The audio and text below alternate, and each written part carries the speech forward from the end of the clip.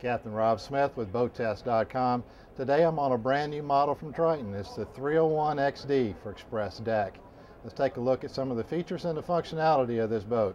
The first thing I can tell you is it's very easy to move back and forth on this boat, and that's a plus for me. Port and starboard we have 3 rod racks, tow rail inside, speakers are inside. We've got a little toolbar. Top side is a live well, fish well. It's one of the easiest seats I've seen to deploy. Pops right in, right back out. Now I pulled the storage box out of the sole here. You see you've got 2 spots for some 5-gallon buckets. Everybody needs a 5-gallon bucket on a fish boat. But when I've got this out, you can see where they store the Panda generator. The generator is standard on this model. Now behind the helm seat we have our bait prep station.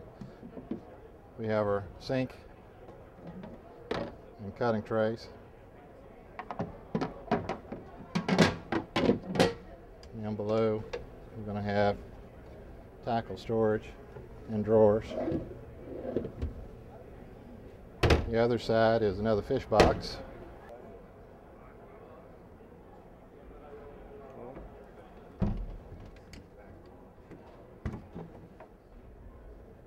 Above we've got an electronics box. We've got a Ritchie compass.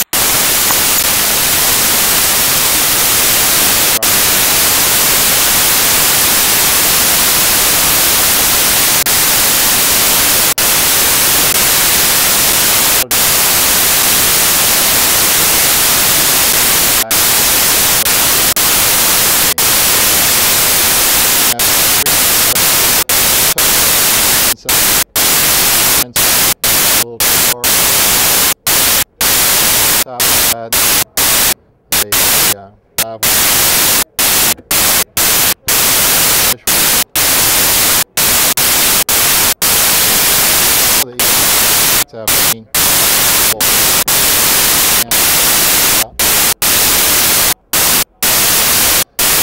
down here for a double wide seat here.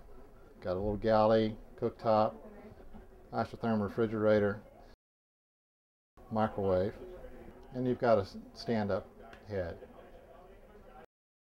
This 301 XD also came equipped with a concealed anchor system and additional rod holders across the inside of the splash well on the stern wall. Across the top you have plenty of rocket launcher style rod holders, optional outriggers, and the windshield has a center walkthrough from the cockpit. The Triton representatives told me they tested this model on the Cumberland River and got 60 miles an hour using little tabs. The company has moved the high-speed pickups to the stern, and they believe they have even more advantages there than with them on the bottom. All in all, the 301 XD seems destined for some real family fun and fishing.